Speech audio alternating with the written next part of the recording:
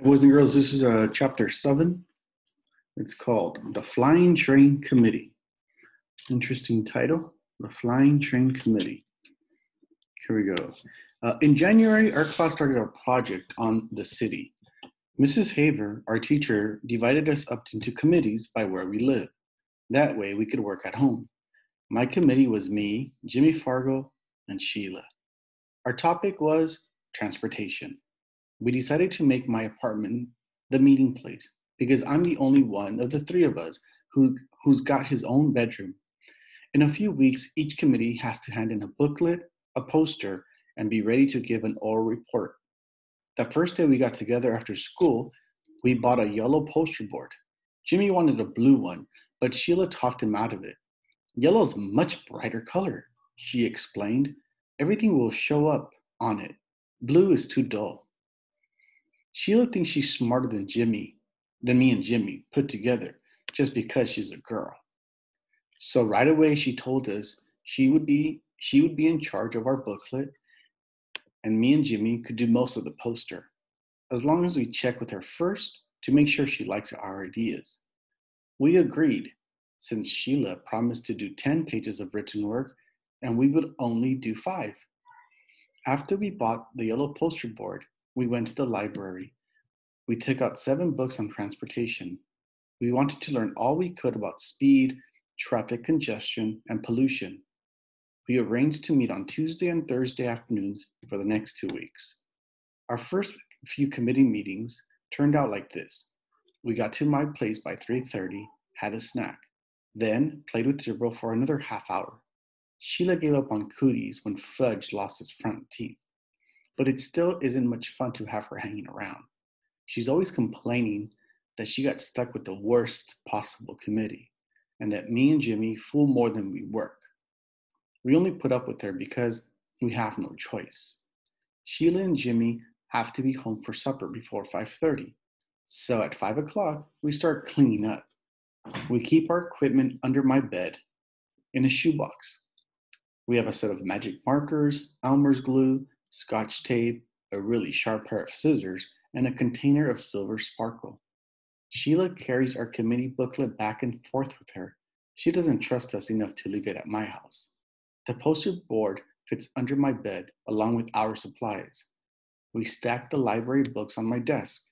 The reason I make sure we clean up good is that my mother told me if I left a mess, we'd have to find someplace else to work. By our third meeting, I told Jimmy and Sheila that I'd figure out the solution of New York City's traffic problems. We have to get rid of the traffic, I said. There shouldn't be any cars or buses or taxis allowed in the city. What we really need is a citywide monorail system. That's too expensive, Sheila said. It sounds good, but it's not practical. I agree. I disagree, I told Sheila. It's very practical. Besides, getting rid of traffic, it'll get rid of all air pollution, and it'll get people where they're going a lot faster. But it's not practical, Peter, Sheila said again. It costs too much. I opened one of my books on transportation and read Sheila a quote. A monorail system is the hope of the future. I cleared my throat and looked up. But we can't write a report just about the monorail, Sheila said. We'll never be able to fill 20 written pages with that. We can write big, Jimmy suggested. No, Sheila said. I want a good mark on this project. Peter, you can write your 5 pages about the monorail system and how it works. Jimmy, you can write your 5 pages about pollution caused by transportation. And I'll write my 10 pages on the history of transportation in the city. Sheila folded her arms and smiled. Can I write big? Jimmy asked. I don't care how big you write, as long as you put your name on all your 5 pages, Sheila told him. That's not fair, Jimmy said. This is supposed to be a group project.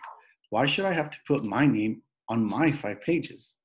Then don't write big, Sheila shouted. Okay. I'll write so small, Mrs. Haver will need a microscope to see the letters. Very funny, Sheila said. Look, I told both of them. I think all our written work must be in the same handwriting. That's the only fair way. Otherwise, Mrs. Haber will know who did that, who did what, and it won't be a group project.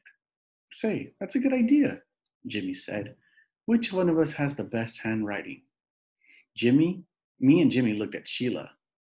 Well, I do have nice, even script, Sheila said. But if I'm going to copy over your written work, you better give it to me by next Tuesday. Otherwise, I won't have enough time to do the job. And you two better get going on your poster. Sheila talked like she was the teacher and we were the kids. Me and Jimmy designed the whole poster ourselves.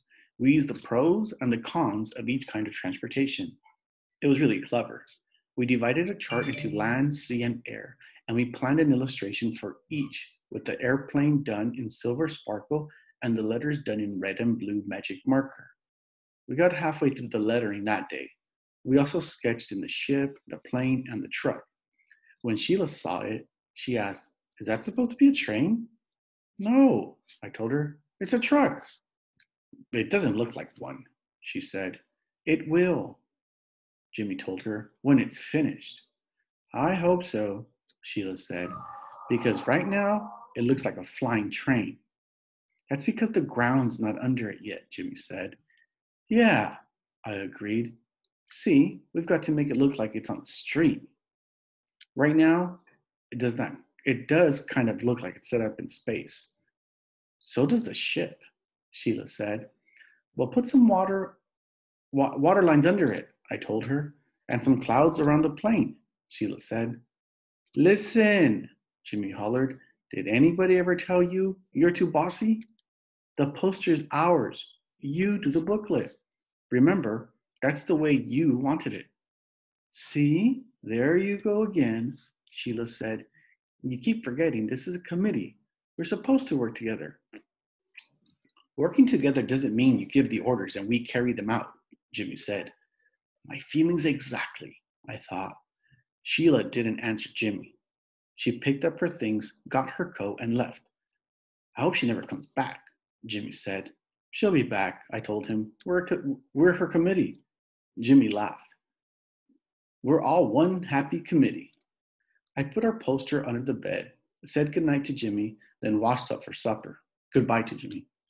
My mother was being pretty nice about our committee meetings. She arranged to have Fudge play at Ralph's apartment on Tuesdays and at Jenny's on Thursdays. Sam has a chicken pox, so he can't play at all. I was glad that next week would be our last committee meeting after school. I was sick of Sheila and I was getting sick of transportation. Besides, now that I knew a monorail system was the only way to save our city, I was getting upset that the mayor and all the other guys that run things at City Hall weren't doing anything about installing one. If I know what's the best method of city transportation, how come they don't know it? The next day, when I came home from school, I went into my bedroom. I see Dribble, like I always do. Fudge was in there, sitting on my bed. "Why are you in my room?" I asked. He smiled. "You know you're not supposed to be in here. This is my room." "Want to see?" Fudge said. "See what?" "Want to see?" "What? What are you talking about?" I asked. He jumped off my bed and crawled underneath it. He came out with our poster. He held it up. "See?" he said. "Pretty?" "What did you do?" I yelled. "What did you do to our poster?" It was covered all over with scribbles in every color magic marker. It was ruined. It was a mess. And it was ruined. I was ready to kill Fudge. I grabbed my poster and ran to the kitchen to show it to my mother. I could hardly speak.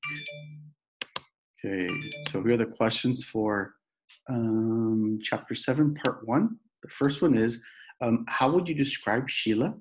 Okay, so describe her and then give an example from the text to support it. Okay, how would you describe her?